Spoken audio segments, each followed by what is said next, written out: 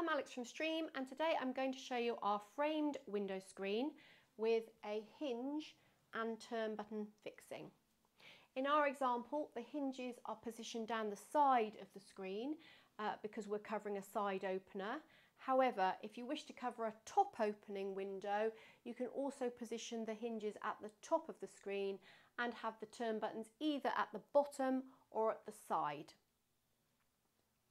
For the purposes of this video, we've fitted our screen with the Better View insect mesh. And as you can see, the screen is already in place covering our window opening. The aluminium framework fits really tightly up against the window frame to give you a good all-round seal. And if you wish to now close your window, you can very easily turn the little finger on the buttons and open your screen to close your window. The handle of the window, as with the majority of windows, now protrudes past the framework, and that causes an obstruction to your screen when you want to close it. So you can just allow the screen to rest against that handle when it's not in use.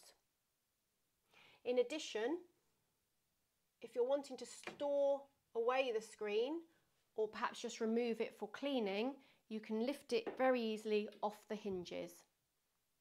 There's additional information on our website on the product page regarding this screen, but if you still have any questions, please do get in touch.